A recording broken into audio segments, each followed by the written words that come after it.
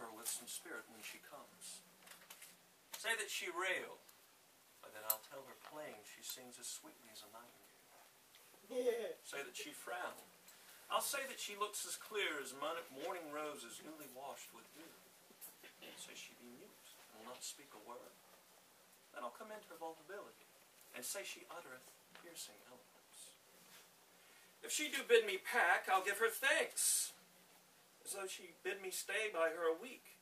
If she denied to wed, I'll crave the day when I shall ask the banns, and when be married. And here she comes, and now, Petruchio, speak. Morning, Kate, for that's your name, I hear. Well, have you heard, but something hard of hearing. They call me Catherine, that do speak of me. You lie, in faith, for you are called plain Kate, bonny Kate, sometimes Kate cursed, but Kate the prettiest Kate in all Christendom. Kate of Kate Hall, my super dainty Kate, for dainties are all Kates. And therefore, Kate, take this of me, Kate of my consolation. Hearing thy mildness praised in every town, thy virtue spoke of, and thy beauty sounded, yet not so deeply as to thee belongs, myself am moved to woo thee for my wife. Moved? In good time. Let him that move you hither remove you hence. I knew at the first you were immovable. Why, what's immovable? A joined stool. Thou hast hit me. Come, sit down. What? Asses were made to bear, and so were you. Women are made to bear, and so are you. No such jade as you, if me you mean. Alas, good Kate, I will not burden thee, for knowing thee to be but young and light. Too light for such a swain as you to catch, and yet as heavy as my weight should be. Should be. Should. Buzz. Ooh, well ta'en, and like a buzzard. Oh, slow-winged turtle, shall a buzzard take thee? Aye, for a turtle, as he takes a buzzard. Come, come, you wasp, in faith, you are too angry. If I be waspish, best beware my sting. My remedy, then, is to pluck it Aye, out. if the fool could find it where it lies. He knows not where a wasp does wear a sting. In his tail. In his tongue. Whose tongue? Yours, if you talk of tails. And so, farewell. What, with my tongue and thy tail? No, come again, good Kate. I am a gentleman. That I'll try. I swear I'll cuff you if you strike again. So you may lose your arms. If you strike me, you are no gentleman. And if no gentleman, why then no arms. A herald, Kate? Oh, put me in thy books. Oh, what is thy crest? A coxcomb? A combless cox. So Kate will be my hen. No cock of mine. You crow too like a craven. There, come. You must not look so sour.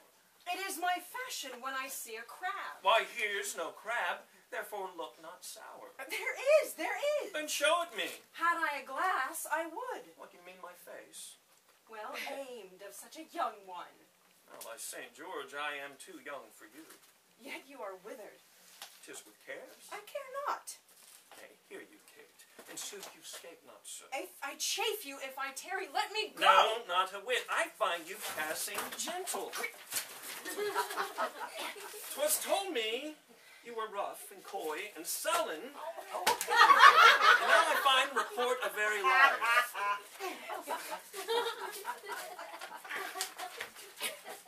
Here, you want to use mine? For thou art pleasant, Jameson, passing courteous, slow in speech, yet sweet as springtime flowers. Thou canst not frown, thou canst not look askance, nor bite the lip, as angry wenches do. Nor hast thou pleasure to be cross and talk, but thou with mildness entertainst thy wooers, with gentle conference, soft and affable. Why does the world report the Kate of limp? O slanderous world! Kate, like a hazel twig, is straight and slender, and is brown as the hazelnuts, and sweeter than the kernels. Oh, let me see thee walk. Thou dost not halt.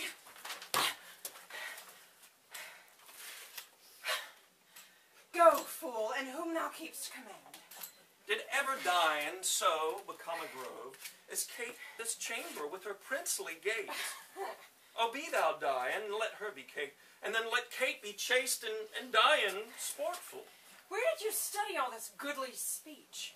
It is extempore from my mother wit. A witty mother, witless else her son. Am I not wise? Yes, keep you warm. Mary, so I mean, sweet Catherine, in thy bed. And therefore, setting all this chat aside, thus, in plain terms, your father hath consented that you shall be my wife, your dowry agreed on. And will you, I will marry you. Now, Kate, I am a husband for your turn, for by this light whereby I see thy beauty that doth make me like thee well, thou must be married to no man but me. For I am he, and born to tame you, Kate, and bring you from a wild Kate to a Kate conformable as other household Kates. Well, here comes your father. Never make denial. I must and will have Catherine for my wife.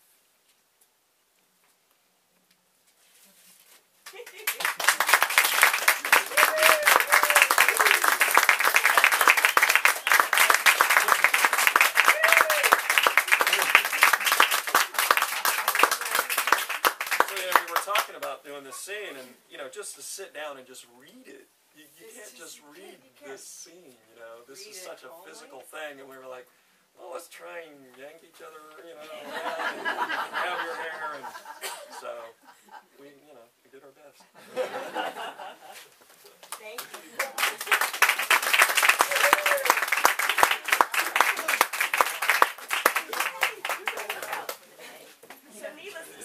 Tell it's an adversarial relationship, right? Especially when they first meet. Yeah. So that's true in the book too.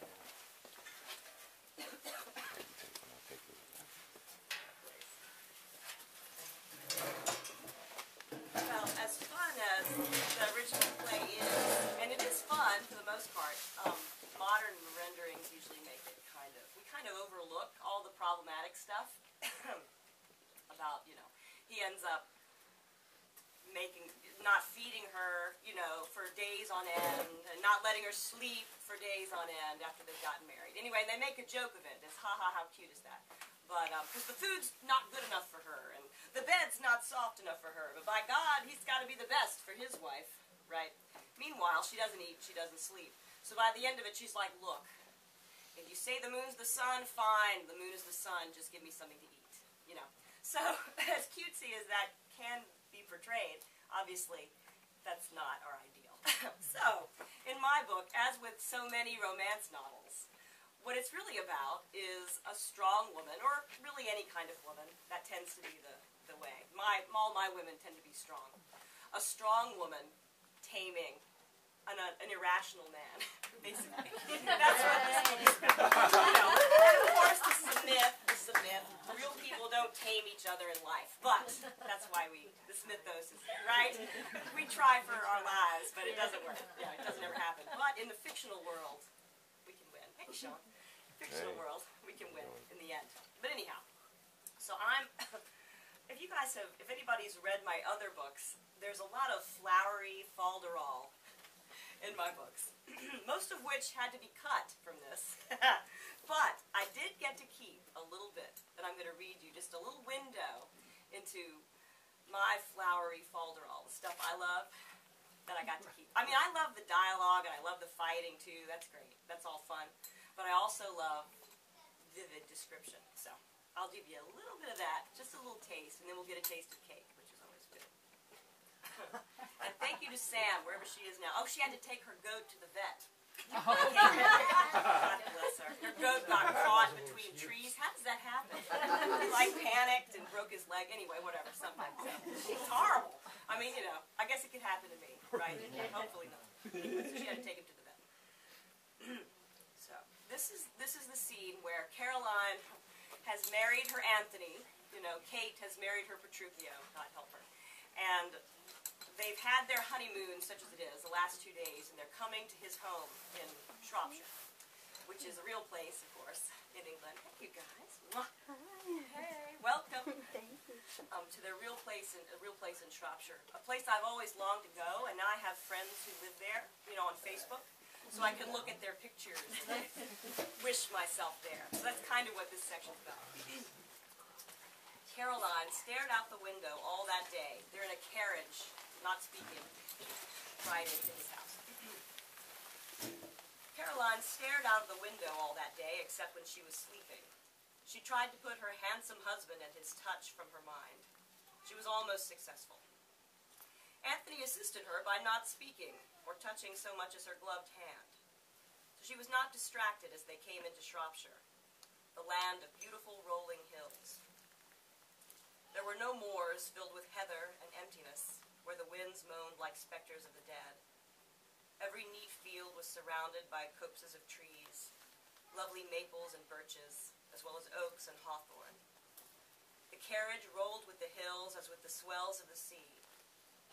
Caroline had never been on a ship, but she hungered for the sight of the ocean, the great swells that would carry her to far, undiscovered countries, where people had never heard a word of English spoken, or to the wilds of Byzantium, where the great domes and marbled streets led from one delight to another, to Venice, where the very roads were made of water, where the air was filled with spices.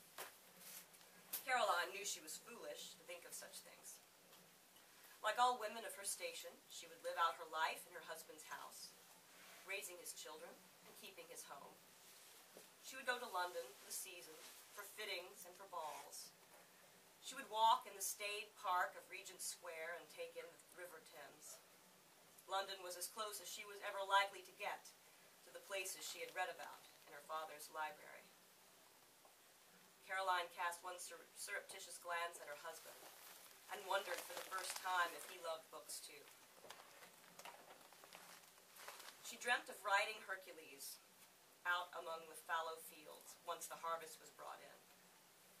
She could ride for days and never be seen again. She could ride as far as London and beyond if she chose. The thought of getting Hercules, her stallion, onto a ship and keeping him there for as long as it would take to journey to Venice burst the bubble of her dreaming. She could take her horse nowhere. She was a countess, a wife, and would someday be a mother. She must put away such indulgent longings. Caroline Montague.